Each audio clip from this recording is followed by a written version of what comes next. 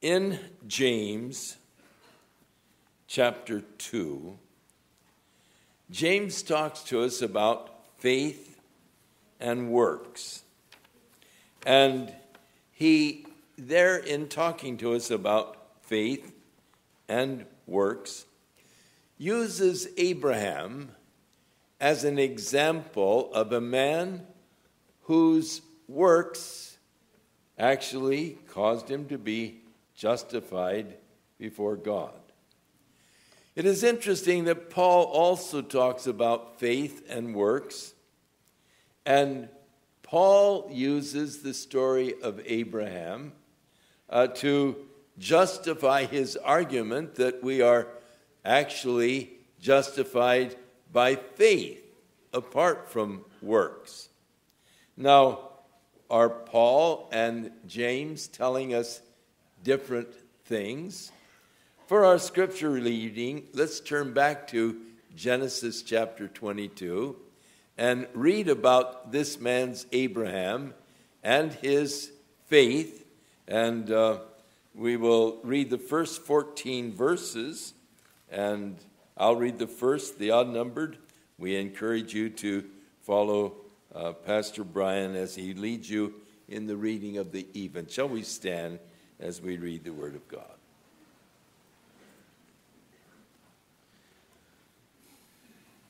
And it came to pass that after these things, that God did test Abraham.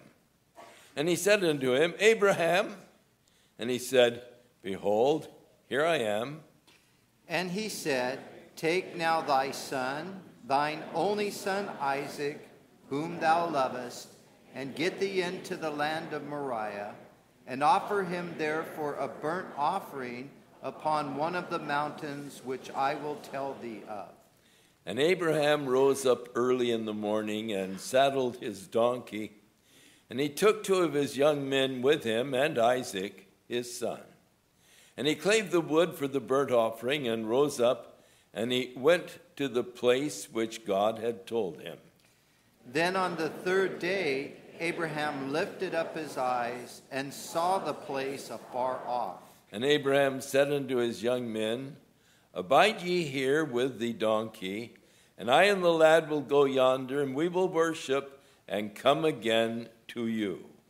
And Abraham took the wood of the burnt offering, and laid it upon Isaac his son, and he took the fire in his hand, and a knife, and they went both of them together. And Isaac spake unto Abraham his father, and he said, My father. And he said, Here I am, my son. And he said, Behold the fire and the wood, but where is the lamb for the burnt offering? And Abraham said, My son, God will provide himself a lamb for a burnt offering. So they went both of them together. And they came to the place which God had told him of.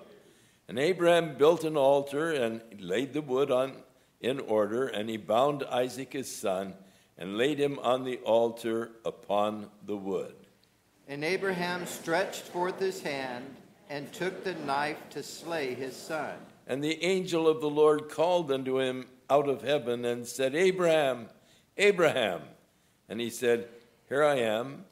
And he said, Lay not thine hand upon the lad, neither do thou anything unto him, for now I know that thou fearest God, seeing thou hast not withheld thy son, thine only son, from me. And Abraham lifted up his eyes and looked, and behold, behind him was a ram caught in a thicket by his horns. And Abraham went and he took the ram and offered him as a burnt offering in the stead of his son. And Abraham called the name of that place Jehovah-Jireh, as it is said to this day, In the mount of the Lord it shall be seen. Let's pray. Father, we thank you for this classic example of faith. A man so convinced of the truth of your word that when tested, he was willing to offer his only son, knowing, Lord, that you had promised that through this Son would the Messiah come. And knowing that his Son had not yet had any children, and knowing that through him the promise was made, was so convinced of the truth of your promises that he believed that, if necessary, you would raise him from the dead, because your word cannot fail. Father, we pray that you would help us. And as the disciples said, Lord, increase our faith. May we have that kind of confidence, Father, in your word, that we know that your word will stand. Your word will not fail. And so, Lord, help us to have that kind of faith. In Jesus' name we pray. Amen. Shall we? Oh, you're sit, okay? Standing already. Very good. There are many who imagine that there is a kind of divergent views between Paul and James in regards to faith and works. They both use Abraham as the example to prove their point. James tells us that actually Abraham, by his works, was justified. Reading there in chapter 2 of James, as he refers to this particular incident. Verse 17, he said, even so faith, if it has not works, is dead, being alone. Yes, a man may say, you have faith and I have works. But you show me your faith without your works, and I will show you my faith by my works. You believe that there is one God? Well, that's great. The devils also believe and they tremble. But will you know, O vain man, that faith without works is dead? Was not Abraham our father justified by works when he had offered Isaac his son upon the altar? Can't you see that how faith wrought with his works, and by works was faith made perfect? And the scripture was fulfilled, which saith, Abraham believed God, and it was imputed unto him for righteousness, and he was called the friend of God. So you see then, how that by works a man is justified, and not by faith only. So Paul, looking at it, said Abraham was justified by faith. Are they telling us different things? Actually, they are telling us the same thing. One is emphasizing the faith of Abraham, and the other emphasizes the fact that if it is a true faith, it will be demonstrated by the works, that faith without works is dead. But in the same token, you could say that works without faith is useless. Paul, looking at that same event, said, for if Abraham were justified by his works, he has whereof to glory, but not before God. What does the scripture say? Abraham believed God, and it was counted unto him for righteousness. Now to him that works is the reward not reckoned of grace, but of debt. But to him that works not, but believes on him that justifies the ungodly, his faith is counted for righteousness. James, looking at this, said, Was not Abraham our father justified by works when he had offered Isaac his son upon the altar? Can you see how faith wrought with his works, and by works his faith was made complete? And the scripture was fulfilled, which said, Abraham believed God, and it was imputed unto him for righteousness, and he was called the friend of God. Seemingly there is a conflict. Paul declared that Abraham was justified by faith, whereas James tells us he was justified by his works. Which one is right? And in reality, they're both right. This example shows us that faith and works are not opposites. They are in fact inseparable. No man will ever be moved to action without faith. And no man's faith is genuine unless he is moved to action. True faith is manifested when it works. There are many people who can talk a good talk. They can say the right things. They have the Christian vocabulary down pat. To listen to them talk, they sound like the most spiritual, the most righteous, the most godly person you have ever met. But as you look at their lives, so often you find that their talk and their walk are not in agreement. They may say the right things, but they don't do the right things. Jesus said, not all who say unto me, Lord, Lord, are going to enter the kingdom of heaven, but he who does the will of the Father. It is true that a man is not going to get to heaven unless he calls Jesus Lord. If thou wilt confess with your mouth that Jesus is Lord and believe in your heart that God has raised him from the dead, you shall be saved. So no man is going to enter the kingdom of heaven without acknowledging that Jesus is Lord. But it also follows, not everyone who acknowledges him as Lord is going to enter the kingdom of heaven either. So that it is faith and works, or the faith that works, that brings justification. And that's what both Paul and James are saying. Jesus said, why do you call me Lord, and yet you do not do the things which I command you? James is saying your actions actually speak louder than your words. There are many who are doing the right things, but often they are doing them with wrong motivations. You can do things that look very spiritual and very righteous. But as you are doing them in your heart, you are doing them in order to impress people.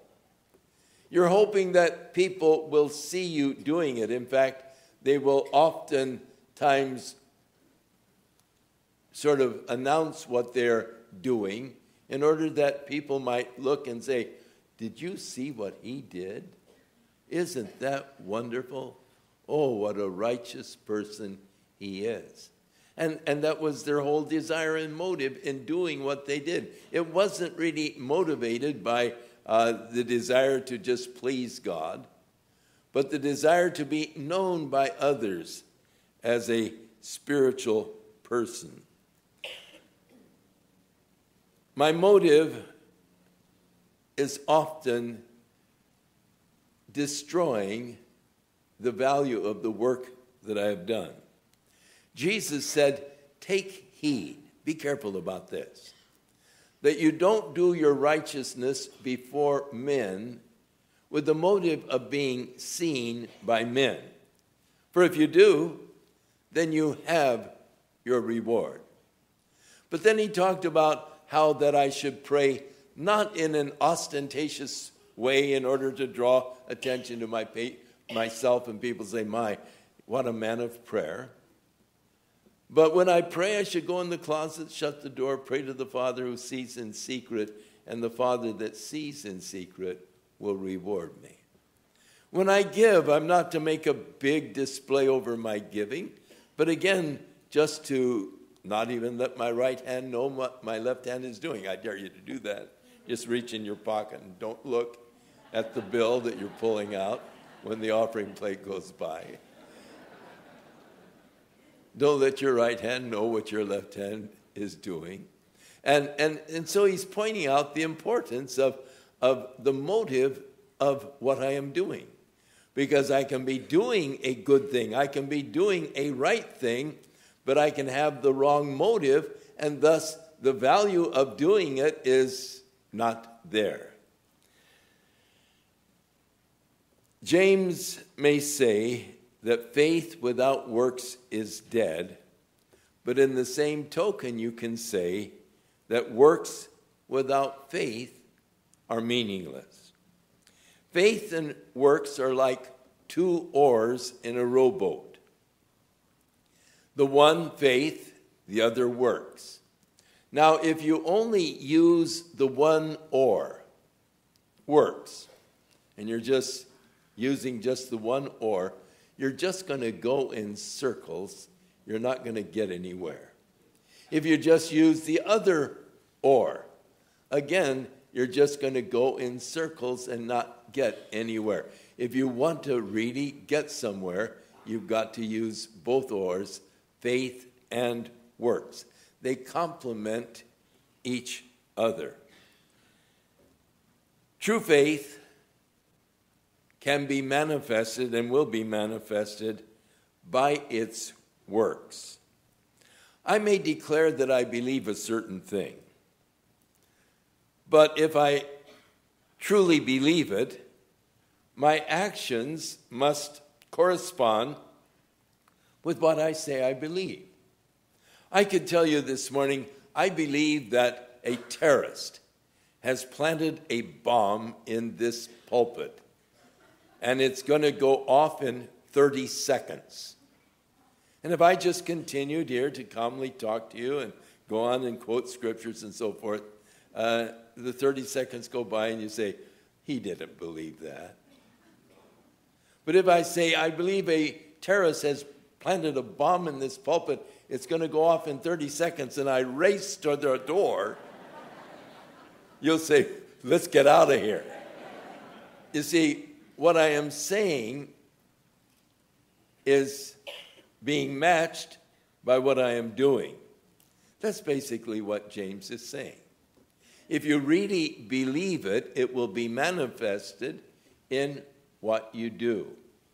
And so my actions must be in agreement with what I state. If I am trusting God, and if I say I'm just trusting the Lord to take care of me, to take care of all of my bills, and I know that the Lord is going to supply my needs. But then if I go around begging people and saying, can you help me out? I've got this bill coming up and I really need, can you really help me here? And I'm coming around begging for money, and yet I say, well, I'm trusting the Lord. You see, there's an inconsistency there. If I'm truly trusting the Lord, I'm not going to be going around looking for a handout from others. I had a fellow come to me one day, and he was telling me about his great faith. He was telling me that he had all of the faith in the world. He just believed the promises of God and was going on and on and on, telling me of his great faith. I thought that maybe I was standing before Abraham, the way the guy testified of the great faith he had. But after 30 minutes of telling me how great his faith was, he said, could you give me $5 so I could get enough gas to go home? I said, fellow, if you've got all of the faith that you say that you have, why would you ask me for money? I was getting ready to ask you because of all of the faith that you've got. But there's inconsistency, and this is the problem. So oftentimes we can say what sounds good, but when it comes right down to it, by the way we are living, by our actions, we are actually disproving what we are saying. There's an inconsistency so often, and throughout the scriptures, there is that emphasis that we need to make certain that our words and our actions are consistent. John says, if we say that we have fellowship with God and we are walking in darkness, we lie. We don't do the truth. To say that you have fellowship in God is a wonderful thing to be able to say. But if you're walking in darkness, what you say is meaningless because your actions are not in agreement with what you say. That's basically what James is telling us. Faith works. Faith is manifested by its works. And faith without works is dead. John goes on to say, if we say that we have no sin, we deceive ourselves. The truth isn't in us. There are some people today who claim that they have attained sinless perfection. They have risen to a spiritual status where they never sin. And when I meet these people, I love to have a little sport with them. I love to antagonize them until they blow up. And then I say, well, too bad. Sinless perfection. You can say it, but our actions prove different. We haven't yet attained to sinless perfection. But as John said, if we say we have no sin, we're only deceiving ourselves. The truth isn't in us. John went on to say that if a person says that he knows God and he doesn't keep his commandments, that he is a liar. The truth isn't in him. John goes on to say, if he says that he is in the light and he hates his brother, he is in darkness even until now. In other words, John is saying, look, what you say has to match with what you are, or what you say is meaningless. You're just a liar. You're deceived. You don't know the truth. There's got to be that harmony between my profession and my actions and my activities. Jesus, in writing to the church of Laodicea, there in Revelation 3:17, said, because you say, I am rich, I'm increased with goods, I have need of nothing. That's what they were saying about themselves. But Jesus said, you don't know that you are wretched, you are miserable, you are blind, and you are naked. They had one opinion of themselves, Jesus had another. I believe that the opinion of Jesus about me is far more important than my opinion of myself. I really don't know myself. David said, Lord, you know me completely. Such knowledge is too wonderful for me. I can't attain it. What knowledge? Self-knowledge. So search me, O God. Know my heart. Put me through the test. Know my thoughts. And see if there is a way of wickedness in me. Now, as we read of Abraham and the incident with his son Isaac, it said, the Lord put Abraham to the test. This is a test, Abraham. Take now your son, your only son Isaac, whom you love. Offer him unto me as a burnt offering on a mountain that I will show you. God had promised, through Isaac shall thy seed be called. Isaac was not married, did not have any children. But God had promised, through Isaac shall thy seed be called. He had the word of God. He had the promise of God. And now God is asking him to do something that is totally inconsistent with what God said. Take now thy son Isaac, thine only son whom you love, offer him as a sacrifice, burnt offering unto me on a mountain that I will show you. And so Abraham went on his way to fulfill the promise. How could he do that? People say, how could God ask him to do that? How could he do that? Well, we are told that he had faith in the promise of God, the promise that through Isaac shall your seed be called. Now, God, you've got a problem. You've told me that through Isaac, the seed's going to be called. Now you're telling me to sacrifice. God, you got a problem. But it said Abraham believed the promise of God so completely that he believed that God would even raise Isaac from the dead to complete and to fulfill this promise. That's how strong his faith was. I don't understand how this is going to work out. But God, you've promised through Isaac the seed's going to be called. And so he was willing to go ahead in this testing. And of course, as he raised the knife, the Lord said, okay, Abraham, you've proved that you really believe my promise. Jesus said, what do you think about this? There was a certain man who had 2 sons. He came to the first and said, son, go work today in my vineyard. And he answered and he said, no way, I won't do it. But afterwards he repented and he went out and worked in the vineyard. He came to his second son and he said, son, go today and work in my vineyard. And he said, yes, sir, Dad, I'll be glad to go. But he didn't go. Jesus said, which of the 2 sons did the will of his father?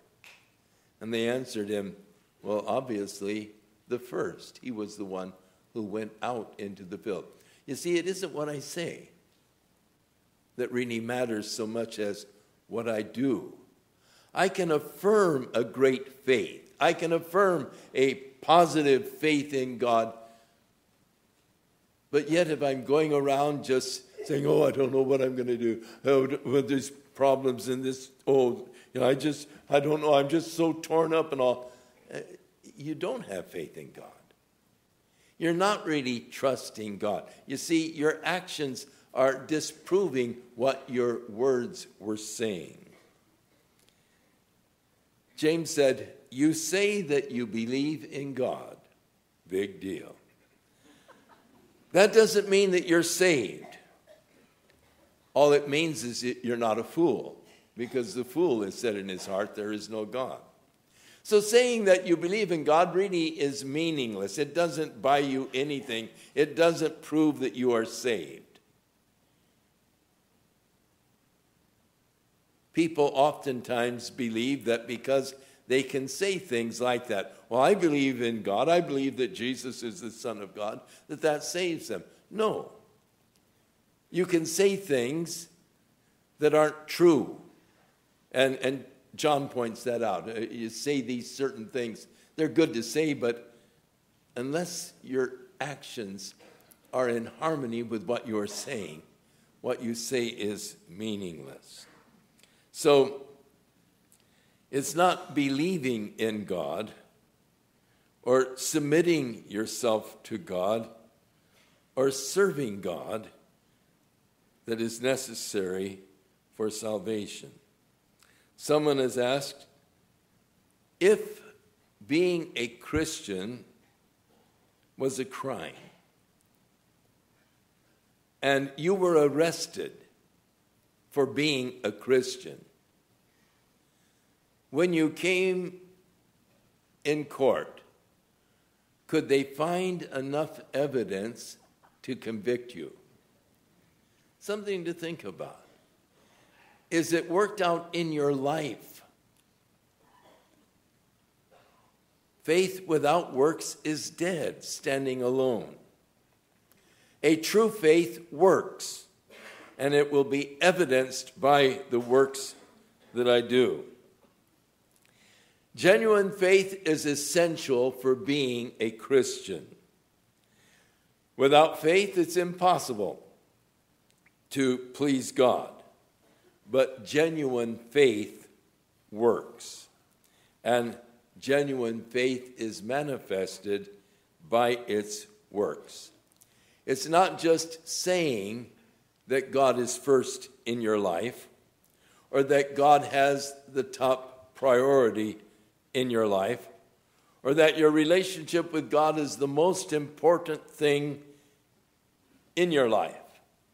These are just words. Anybody can just say those words. The issue is, are they true? Are they borne out by the way you live? They're not true just by the fact that you said them. They can only be manifested by the way you live. For faith without works is dead, standing alone. Father, we pray that you will, first of all, give us that kind of faith that works. And Lord, may we examine ourselves to see if we be in the faith as the scriptures tell us to do. As we look at our lives, do they reflect that we walk by faith, that you are first, that we have forsaken our own ambitions and desires that we might do your will? And Lord, as we examine ourselves and as we judge ourselves, we pray that you will reveal to us that which you know about ourselves. And Lord, help us that it won't be just talk, but that the talk will be backed up by our lives and by the way we live, knowing that faith without works is dead. In Jesus' name we pray. Amen. Shall we stand? The pastors are down here at the front to minister to you today. As James said in chapter 1, that the Word of God is like a mirror. A person looks into it, sees his real self, and then immediately goes away and forgets what he saw. It may be that the Spirit has sort of held up the mirror to you today as far as works and faith, professions versus actual possession. And it may be that you've seen that there is sort of an inconsistency here. You are saying one thing but doing another, and perhaps the Spirit has convicted you. These men are down here to pray with you and to pray for you today. And so as soon as we're dismissed, we would encourage you to come on forward and just ask them to pray for you, that the Lord will give you a consistency in your life, that the things that you do will harmonize with what you say you believe. The Bible tells us to make certain of our relationship with God. Not to just really make sure you're not deceived, that because you can say the right things, that you're all right just by saying them. They say that if you tell a lie often enough, you'll begin to believe it yourself. And I think that there are many people in that condition. They've told the lie long enough that they're in good shape with God, that they actually believe it. In reality, their lives do not demonstrate it or manifest it. And so I would encourage you to come on down and make certain of your relationship with God, that it isn't just something that is a profession, but something that is a reality in your life. It's proved by the way you're living. May the Lord be with you, watch over and keep you. And inasmuch as true faith is manifested, if God is first, it'll be manifested. I'll be looking forward to seeing you tonight.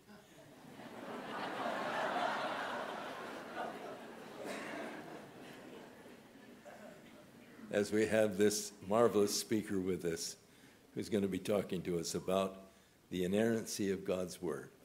May the Lord be with you, bless you, keep you, go before you, and guide you in his ways, in Jesus' name. The Lord bless thee, and keep thee.